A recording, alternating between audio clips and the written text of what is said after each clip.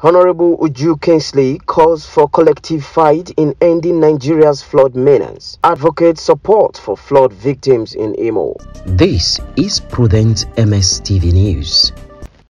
Government at all levels has been called upon to, as a matter of urgency, look into the ongoing flooding menace currently ravaging communities in various states across the country. The lawmaker representing the people of Ohaji Egbema, Oguta and Oru West Federal Constituency, Honorable KINGSLEY Uju Chima, made the call while interacting with newsmen following the negative effect of the flood in some of the communities in his constituency. What we're saying is government at all levels should put their hands together to fight this menace of flooding.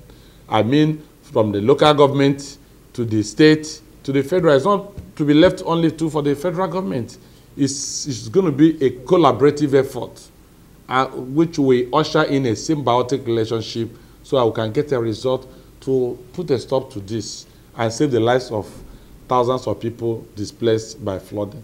A visit by a news crew to Eziosu, one of the affected communities in Ogota local government area, depicts a devastating condition of residents. The flood was seen to have taken over homes. The roads are impassable by motorists owing to the flood. Residents now improvise means to transport themselves on water to save life. Most farmlands are completely washed off and cash crops worth millions of naira destroyed. Worship centers, marketplaces and schools were not left out. They all got their sad hit from the unfortunate incident that led to the displacement of many residents with little or no government support. Many people are looking a way of rescue, and so we are looking at the next thing to be done.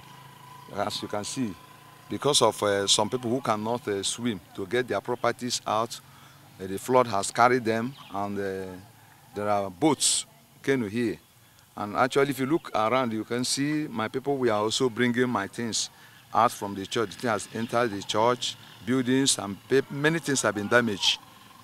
This is quite very unfortunate because it's becoming nearly a perennial problem. And we have been expecting help from the government all this while, but it doesn't come. If you look around, you see that my people have vacated the whole of this place. There are reptiles all over the place, and it's beyond the imagination where my people are. I'll be calling on different agencies to come, from the federal to state government, to come to our aid, to assist us. Most of us, our business have been flooded, and so many women have been displaced. I'm running from here to here. If you go to your uncle's place, the next day, place you run to, if you got by flood, you start going to another place.